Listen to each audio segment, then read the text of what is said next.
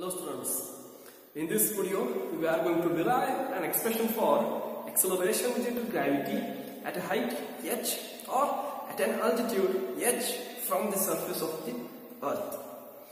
In the last video we have derived an expression for acceleration due to gravity on the surface of the earth, but this time the body is at height h above the surface.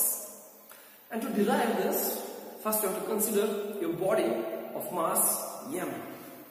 Consider a body of mass m. Consider a body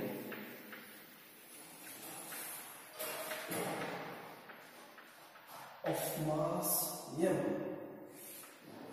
at a height h. At a height h above the surface of the earth. Above the surface of the earth. Above the surface of the earth of radius capital R and mass capital M. So here we have considered a body the height h above the surface of the earth of radius capital R and mass capital M. So here our earth and its mass is capital M and its radius from the center, its radius is capital R. Its radius is capital R.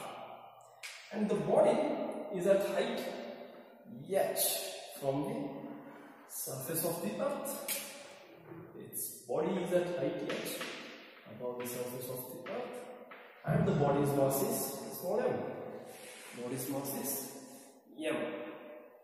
Okay, now the gravitational force between the earth and the body.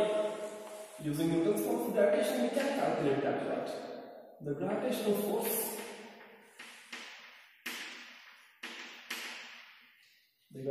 force between the earth and the body is F equals to capital G, and the product of masses, that is capital M and small m, into m, and then distance between earth and the body. And here the distance is actually h. From the earth, the distance of the body is h. But that is not the case here. You know that the gravitational force exerted by the earth is from the center of the earth, because you know that earth exerts the gravitational force on the body as if the whole mass of the earth is concentrated at the center. The whole mass is concentrated at the center, and therefore the distance between the earth and the body is considered as r plus h. So it is r plus h whole square, and it is equation number 1. So this gives the gravitational force of attraction between earth and the body. And now the weight of the body. The weight of the body is, and this weight is given by this equation, is m into gh, because gh is acceleration due to gravity at height h. At this height, this is the acceleration of a body. And that's why the weight at that height is going to be m into gh. And this is online equation number 2. And you know that the weight is provided by the gravitational force only. And that's why gravitational force is equal to the weight of that body at that position. And therefore, from equations 1 and 2, mg, that is weight of the body at the height h, is equals to the gravitational force on that body at height h. And now the mass of the body is cancelled because it is there on the both sides of the equal sign, and therefore the acceleration due to gravity at height h is gh equals to g capital M divided by r plus ch whole square. So this equation gives us the acceleration due to gravity at height h above the surface of the earth. Above the surface of the earth. So here, from this equation it is very clear that once again the acceleration due to gravity at height h is independent of the mass of the body. It only depends on mass of the earth and radius of the earth and its height from the surface of the earth. And we can express this equation in other forms also. So now the acceleration due to acceleration on the surface of the earth, the acceleration on the surface of the earth, the acceleration on the surface of the earth is, and we know that is the acceleration due to gravity on the surface of the earth is g equals to capital G capital M divided by r square, and we call it as equation number 4. So it gives the acceleration of the body due to gravity of the earth on the surface of the earth. Okay, and now dividing equation 3 and 4. Dividing equation 3 by 4. Dividing equation number 3 by 4, we are going to get gh divided by g equals to, what is gh now? Gh is capital G capital M divided by r plus h whole square and whole divided by gm divided by r square. Gm divided by r square.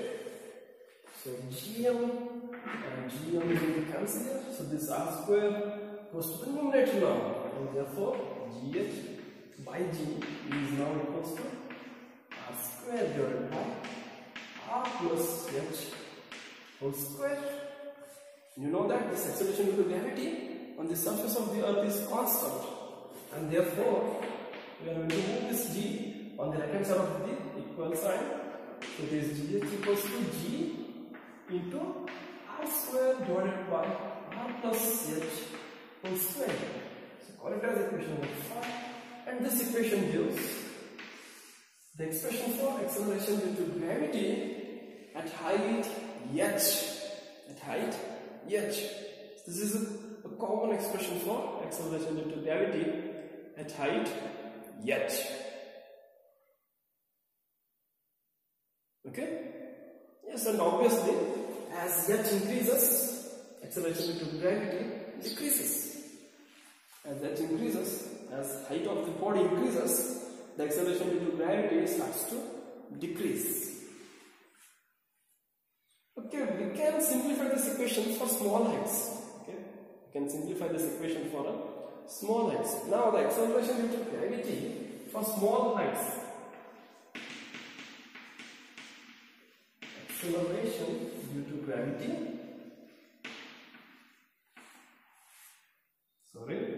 Acceleration due to gravity for small heights. For small heights. That is much less than the radius of the earth. Okay, so we are going to use the equation number 5 only, and that is gh is now equals to, I am going to take this r outside of this bracket sign, so it will be gr square, and here when r comes outside of the bracket it will become r square, and then 1 plus h by r to the power 2. So this r square is going to cancel out, and then this gh is equals to g divided by 1 plus h by r whole square. And now we are going to move this whole term to the numerator, and this will become gh equals to g into 1 plus h by r to the power minus 2 because we have moved that term on the numerator side. Okay. And now to simplify this term 1 plus h by r to the power minus 2, we are going to use binomial theorem. We are going to use the binomial theorem. Okay. So from binomial theorem, we are going to expand this term, that is 1 plus h by r to the power minus 2.